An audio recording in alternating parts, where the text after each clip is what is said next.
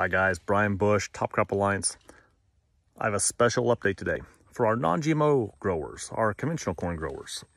Namely, it's time to think about scouting and spraying for the second generation corn borer control. If you've been like me, you're driving past the non-GMO fields, the conventional fields, and just getting your windshield just splattered left and right. Those are adult corn borers that are out there. So the adults are flying, they're mating, they're laying their eggs. By my counts, trap counts, my heat unit estimations, I think the week of August 1st is going to start our timeline of when we need to be spraying to control those. In particular, I'm going after three things. I want to control the adults that are flying. I want to kill the eggs that have been laid. And I want to be able to kill the larvae before they get to be the third instar, where they can burrow into the stalk, into that shank on the ear and cause problems here.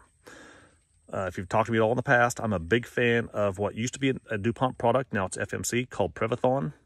Well, FMC recently re-registered that active ingredient, and the new name is called Vantacor.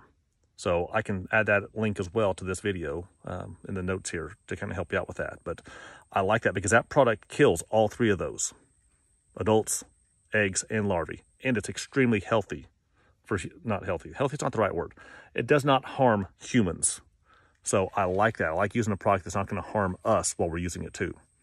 So again, the week of August 1st looks like the right time to be spraying and managing the second generation of corn borer. So if you have any plans of being out in the field this week, think about it. I mean, this week's a little on the early side, but we can still help kill some of those because that Prevathon has about a 2-week residual to it as well.